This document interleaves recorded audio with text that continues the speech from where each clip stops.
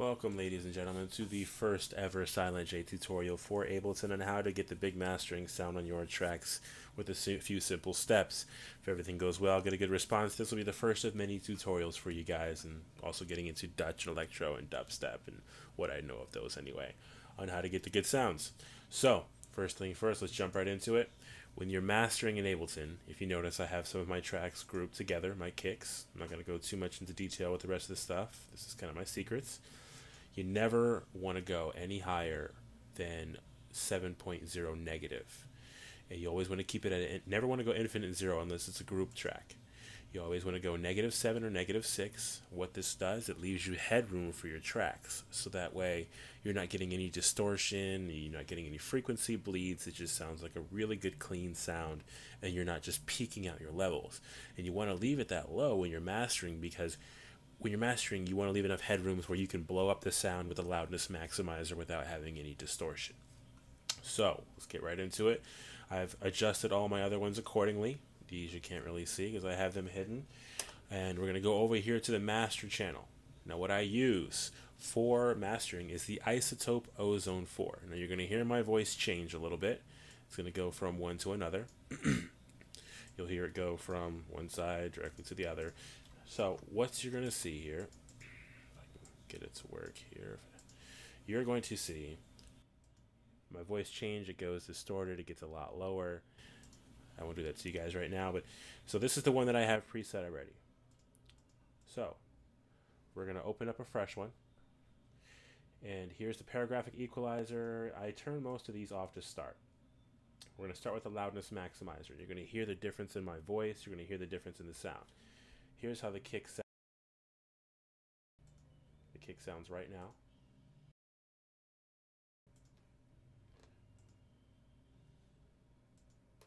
Alright, so we got the kick and the percussion right.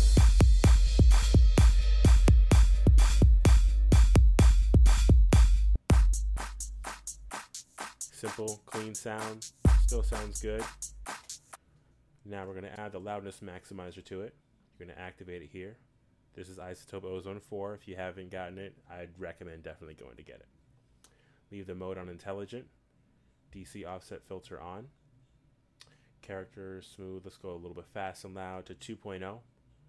Bring the threshold down to about 6.0. You don't want to go too loud. You can already hear my voice getting a little bit louder.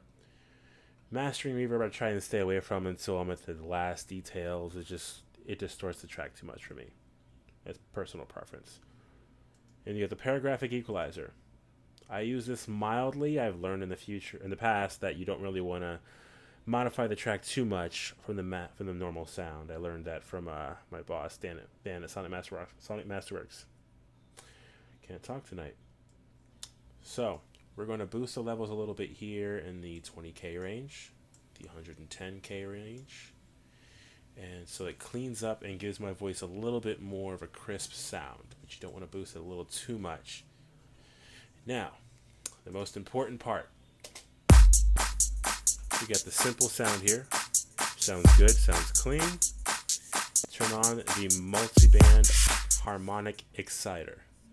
I'm going to add in a little bit of my, let's see here, my pads as well so you can hear it.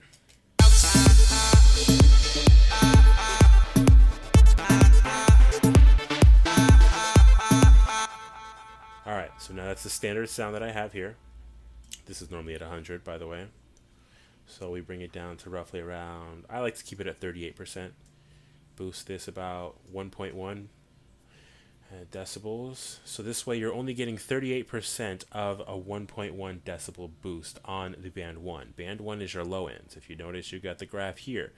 If you need an explanation on your frequencies and how to get them set right, Google Future Music, a club tracks frequency map, and it gives you all you need on where each sound goes into each frequency pattern. Where to fit stuff so you don't get the bleed outs, you don't get the distortion, you don't get the frequency bleed out. And one of the most important things about house music I have realized, compress everything to your kicks and your low ends.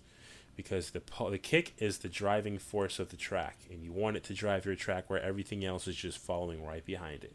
If you get the right set of compression, you'll have no distortion as long as everything is in its own frequency area. So, with that said, we've got it on stereo now. I like to keep it on mid-side. That's what I was told, and it works well for me. So, we're going to go back to here.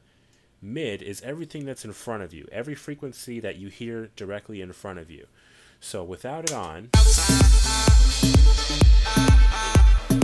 we've got a good clean sound.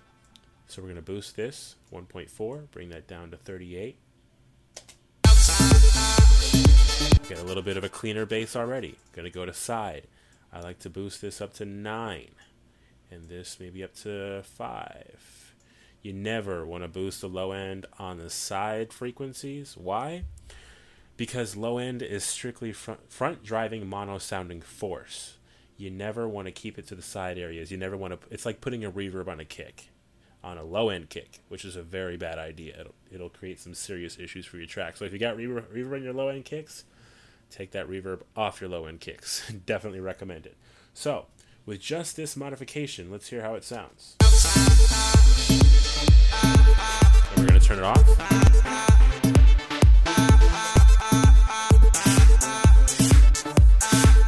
We're going to turn the equalizer off. The maximizer off.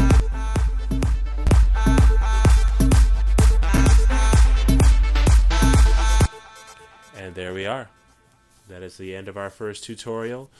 Make sure you equalize everything to fit your track before you open up Izotope, because Izotope Ozone 4 is your final step in getting a good clean mastering sound. If you read up more on the tutorials on the Izotope Ozone 4, it'll give you exactly what you need, walk you through all the steps, and then it's got a great manual on it and exactly how everything works.